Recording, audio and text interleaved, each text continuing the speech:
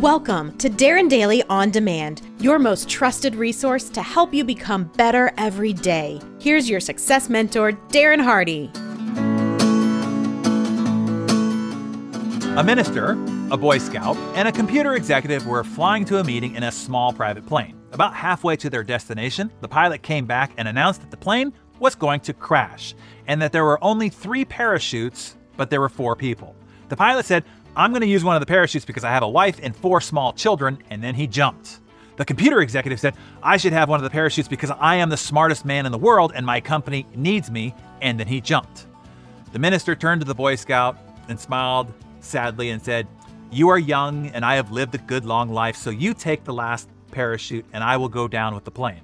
The Boy Scout said, "Relax, Reverend, the smartest man in the world just strapped on my backpack and jumped out of the plane."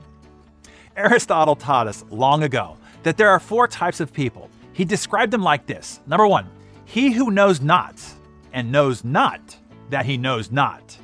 He is a fool, or he's under 30. He is dangerous and probably best not to listen to.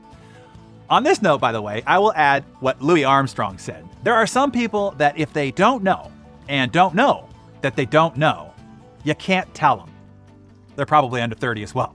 All you could do is just let them jump, and they'll know soon enough. Number 2, he who knows not and knows that he knows not. He is simple, but he's willing to learn. If he's interested, you can teach him. Number 3, he who knows and knows not that he knows, he's unconscious or asleep. If he's interested, you can awaken and elevate him. And then the 4th person is he who knows and knows that he knows. He is wise. Those are the ones that you want to seek, to instruct, to guide, and to lead you. The key lesson here is be very careful of those who claim to be so smart. Instead of taking their word for it, just watch them.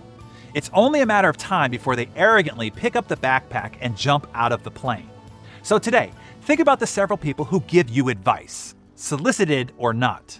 Now think about what category they fit into. If it's not number 4, stop listening and keep Louis' advice in the front of your mind.